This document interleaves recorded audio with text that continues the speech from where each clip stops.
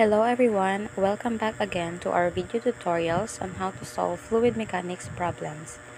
For today's video, we will try to solve a problem from chapter 6, which is the fluid flow measurement. To solve that, we will start from the trajectory.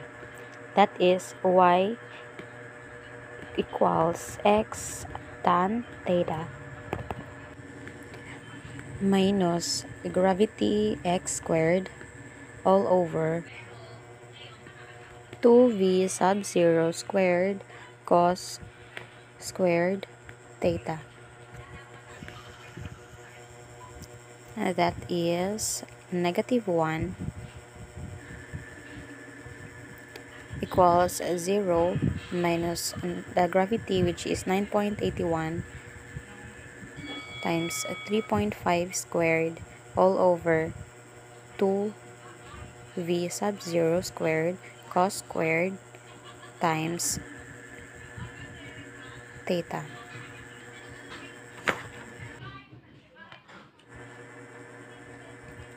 V sub 0 equals 7.75 meter per second.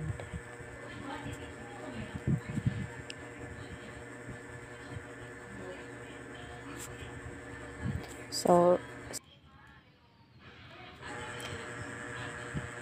in continuation of that, 7.75 meter per second equals 0.98 times the square root of 2 times 9.81 times h.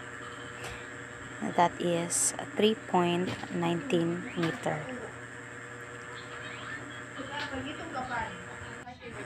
To get the h, let's add 1 plus 1 times s plus 16 all over 9.81, that is equals 3.19.